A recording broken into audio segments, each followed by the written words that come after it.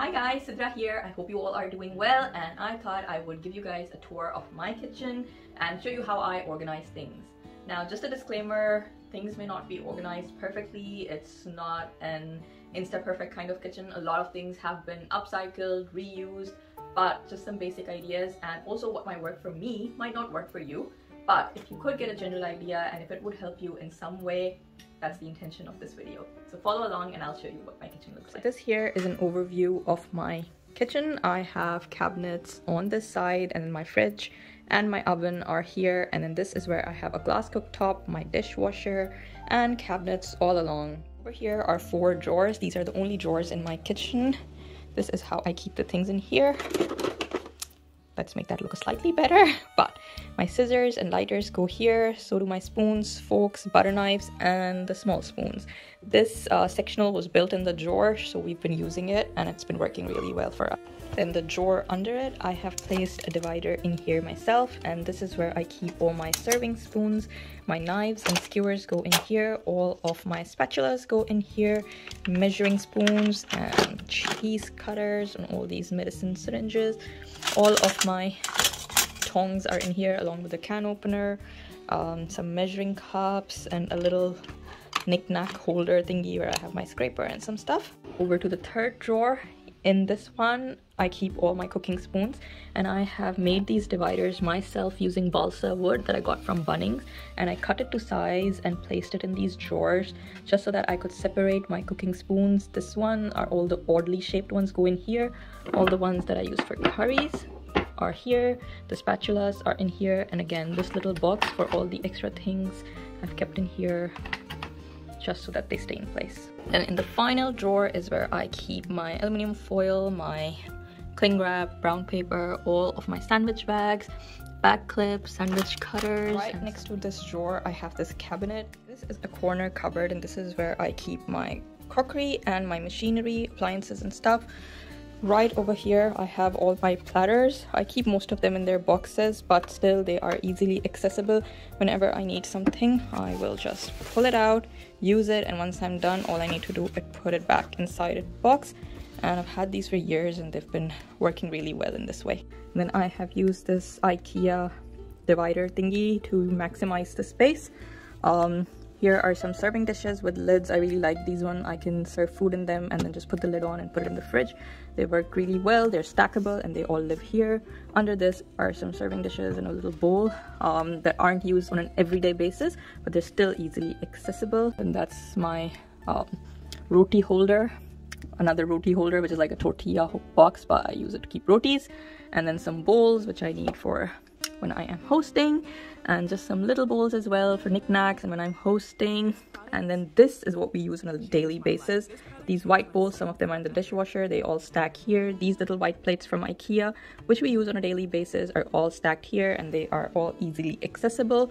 And these white plates, again from IKEA, are what we use on a daily basis. Easy to take out, easy to put back on again. I think this little shelf, it's from IKEA or Kmart, I'm not sure now. And then under this, I have more plates. These aren't used on a daily basis, but they're still easily accessible when I do need them. Here is where I keep my appliances, and there are some wine glasses at the back when I do need them for when I'm hosting. Then my NutriBullet is what I use often, so it is in perfect reaching distance, I guess. Also, all of my knickknacks that go with the blender. This isn't supposed to be here, but my daughter emptied the dishwasher, so yeah. There is my Magimix, again, not used often, but it's still easy to pull out and accessible for when I need it. And that's the other jug that goes with it, so that's at the back. This is only used like once in a blue moon. What I do use often is my Braun food processor because it's smaller, handy. And then again, I have this IKEA shelf. The rest of the accessories are in here. I can easily access this from here. And then I also use these baskets to store in all the accessories. They're not set up neatly or anything, but all the accessories for the food processor are in here, so I don't have to hunt for them. And all the accessories for the Magimix are in here, so I don't have to hunt for them. I actually used to have a million appliances, but I think a year or so ago I decluttered, and once I switched to the Magimix and the Braun food processor, I have gotten rid of almost all my other appliances. Moving on to the cabinet that is next in line, this is the one that is right under my sink, and this is a bit of a layout for it. I'll give you an overview. So on one side I have this holder for all my plastic bags. I got this from a dollar store, and then on this side I have another over-the-door organizer for some handy sprays and stuff, and then my Norvex cloth and my gloves stay here as well. Now here in a little tray I have all my dishwashing tablets, my rinse aid, and my dishwashing liquids, just some extra. It sits here neatly, easily accessible. Over the back there I enjoy collecting glass jars, so I have a collection going on.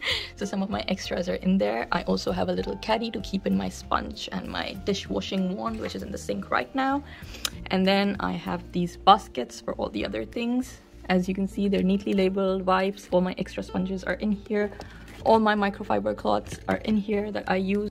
Then under it I have used a file organizer from Kmart to hold all my chopping boards and my dish drying mats and newspapers.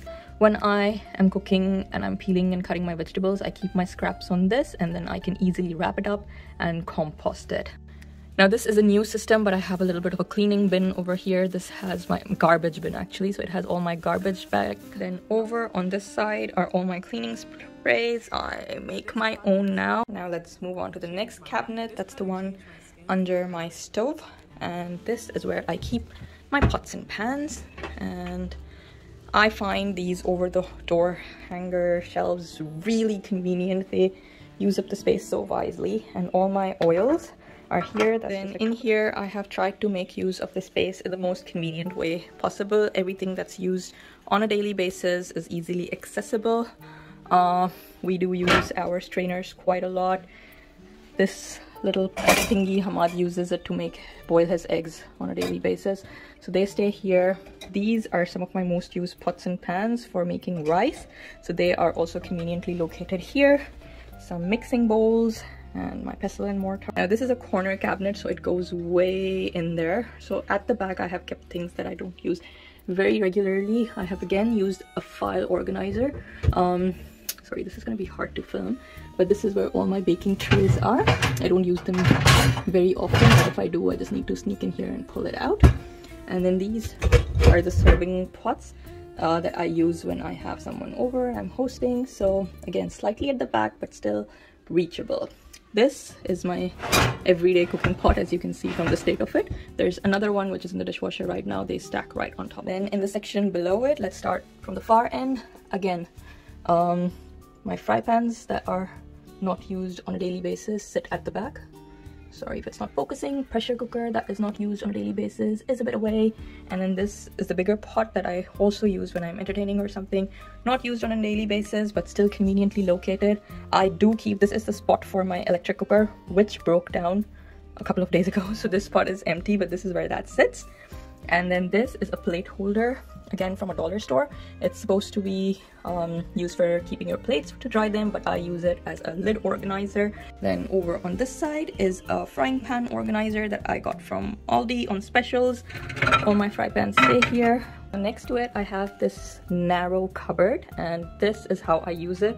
This bathroom shelf from Kmart fit perfectly in here, and this is where I store my onions, potatoes, and my garlic. It looks a little sad in here because I've run out of groceries, but this is what works for me. And then behind it are the extra oils. When I need to fill up, I can just take the oil from here and fill it up and put it in here for use. This way I have used a narrow space to its maximum capacity. Next to the stove and the fridge is my pantry, this cabinet that I use as a pantry basically.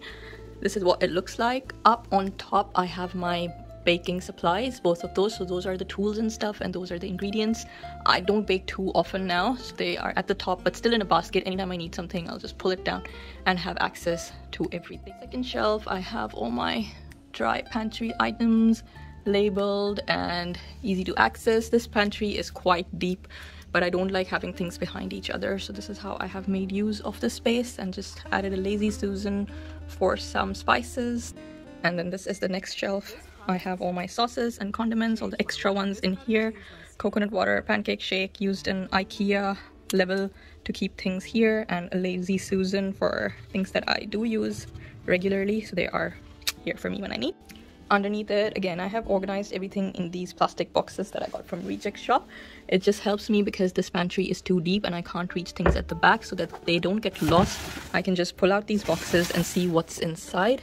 They are all labeled and everything is in categories, so I can find them easily. These are all the kids' snacks and all of my extra spices. Within the box, I have another basket to keep all the spices. These are the drinks and the tea and coffee. That's rice, and that is my extra lentils box. Now moving on to the cabinet that is above the fridge. You can see the top of the fridge is a bit messy, but I thought I wouldn't clean it and let you guys see it in all its messy glory.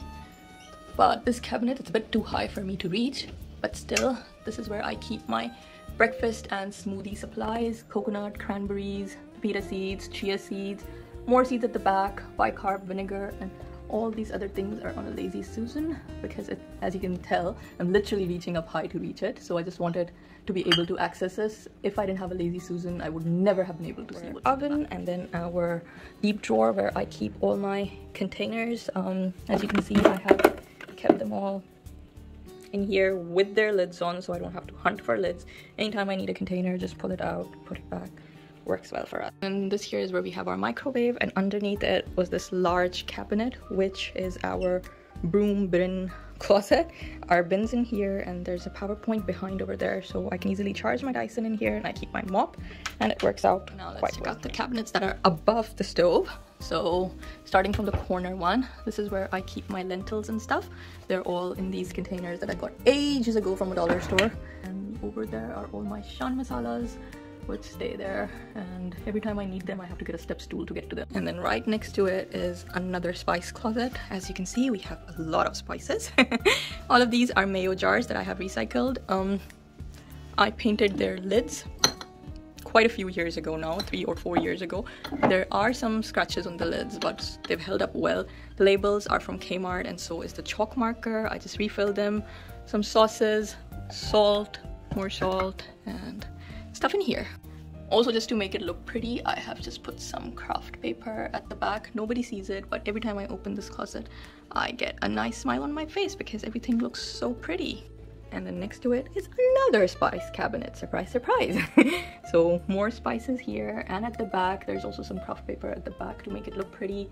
More spices which need refilling, and to just separate them and level them up, I have made up this divider on my own, which is actually made of packing material, if you can see, and also the mess behind. But yeah, that's the packing material. I cut it to size here, and I did the same thing over here as well. This is also packaging material that came with my fridge or washing machine, I guess, and then I just used it as a level to give some height. And that's basically it. I hope you guys enjoyed that tour, and I hope you got some ideas to implement in your own space. This is what works for me. Some of these systems, they have evolved. Some of these systems I've had for a while. It's basically an ever-changing game, and it changes according to the needs of our family and how things change. So hope you enjoyed watching that. If you did, do like the video and subscribe to my channel. Thank you for watching. Bye.